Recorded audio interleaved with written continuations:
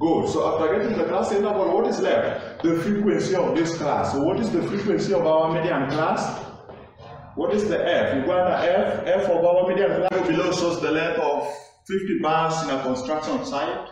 So this is the table you've been told to find the mode and the median. So the mode we have, the mode to be the lower class limit of the model class plus in bracket d1 over d1 plus d2 then into class interval. So the first thing you do is to identify the model class, the class with the highest frequency, isn't it? So the class with the highest frequency is 14. So the model class is 43 to 45. That is the class with the highest frequency. Then after identifying the class, you have to identify the class limits, isn't it? So this class started at 43, the other one ended at 42. So average of 43 and 42, you get 42.5 to be the lower class limit there, isn't it? Then the upper class limit, this class has ended at 45, the other one is starting at 46. So average of 45 and 46, you get the upper class limit is 45.5. So once you found the class limits, you can now get the class interval I, isn't it?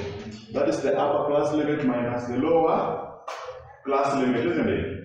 So upper class limit minus lower class limit, you have 3. You have 3. 45.5 minus 42.5. You get 3. So having found that, what is left is d1, d2. So these are frequencies. So you go to where there is frequency of that class, 14. You go where there's 14, d1 is on top, d2 is below. Are you seeing that? So d1 is the frequency of the model class minus the frequency above it. Are you seeing that? Frequency of the model class minus frequency above it. So you get there d1 is 14 minus 12, which is 2. Then you go to d2, is the frequency of the model class minus frequency below it. So that is 14 minus 10. You get 4. So you found d1 and d2. After getting d1 and d2, you get d1 plus d2, which is 2 plus 4. You get 6, isn't it? Then you now substitute everything in the formula to get the mode. Lower class limit of the model class you found to be 42.5, isn't it? Then plus in bracket we have d1, which you found to be 2, over d1 plus d2, which you found to be 6. Then outside class interval you found to be 3. So after substituting everything, if you work out that in the calculator, what do you get? 43.5. So the mode is 43.5. So 43.5 you always see is within the class limit, isn't it? It must be a value in the class limit inside or at the end, isn't it? Good. Are we together? Huh? We are together? Yes. Good. So let's go to the second part of that. You've been told to find the median, isn't it? You've been told to find the median. So you come and you write the formula for finding the median. So for finding the median, it is the lower class limit of the median class plus n over 2 minus c over f into I, isn't it?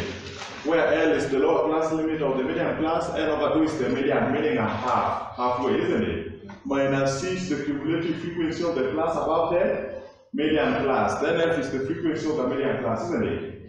And I is the class interval of the median class. So for you to get the which term is the median term, before you identify the median class, you must know which term is the median term, isn't it? And for you to do that, it means it is the cumulative frequency which will tell you the position of each and every term, isn't it? So you add a column of cumulative frequency, because the cumulative frequency column will identify for you the position of each and every term, isn't it? So here, the first here we have 2, then 2 plus 6, we get 8, 8 plus 12, 20, 20 plus 14, 34, 34 plus 10, 44, 44 plus 5, 49, 49 plus 1, 50. So when you reach 50, it means you've gotten the last term, meaning the last term is the 50th term, isn't it? So if the last term is the 50th term, it means the number of terms n is 50, isn't it? So if n is 50, n is given, isn't it? So if n is even, it means we have two terms in the middle. See there? We have two terms in the middle. So it means you divide n by 2, you get the 25th term, then you add 1 to it, and the 26th term, isn't it? So the median terms are 2. N divided by 2, you get the first term is 25th, then you add 1 to it and 26th, isn't it? So you have the median is 25th and 26th term. So where there is n over 2, which is having two terms, you get the average, isn't it? So it means n over 2, which is our median, is the average of the two terms, isn't it? 25 plus 26 divided by 2, meaning the median term is going to be 25.5 term, isn't it? So you go back where there is n over 2 and you put the value of n over 2, which we found to be 25.5. Are you seeing that? We are working with the average of the two terms in the middle. Is that okay?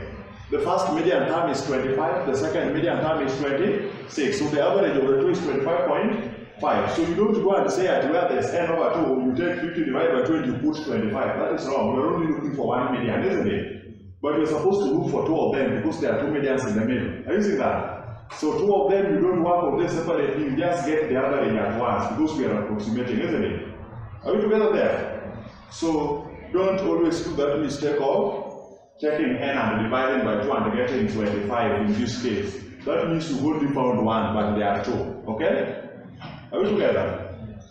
Good. So after putting n over 2, which is 25.5, so we have 25.5 minus c. So you know c is the cumulative frequency of the class above the median class. Are we together? Of the class above the median class. So it is very easy to identify the median class. Meaning the c value must be less than 25.5. You go to the c column and you check the value of c, which must be less than 25.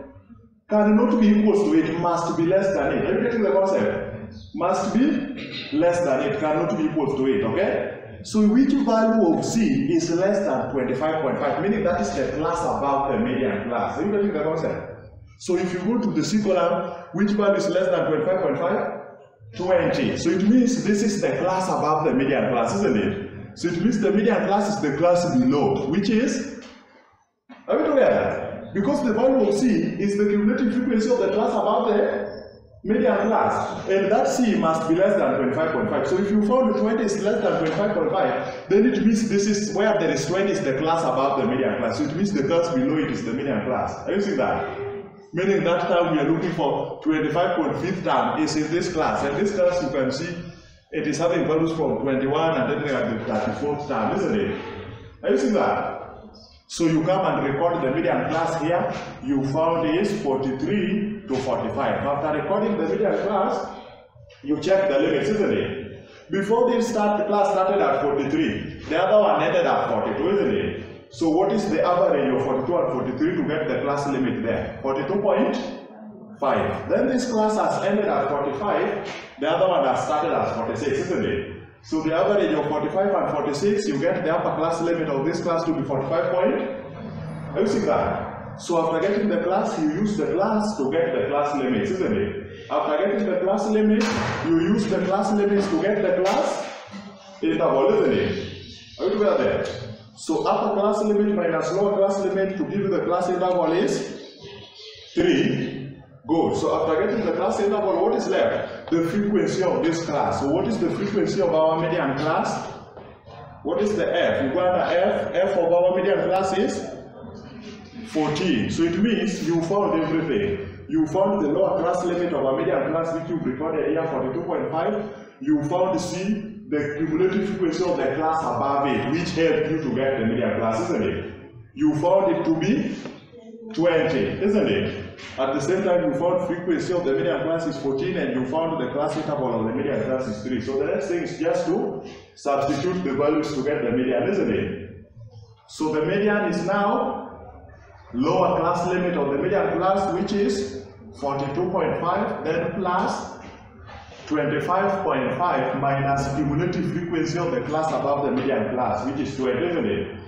Over frequency of the median class you found is 14, then times the class interval of the median class, which is 3. Everything here is for the median class except C, which is for the class above the median class, isn't it? Are we together there? all the values here are for the median class except the C value, which is for the class above the median class, because we were using a rank order from lowest to largest data value, isn't it? So what do you have here if you work out this in a calculator?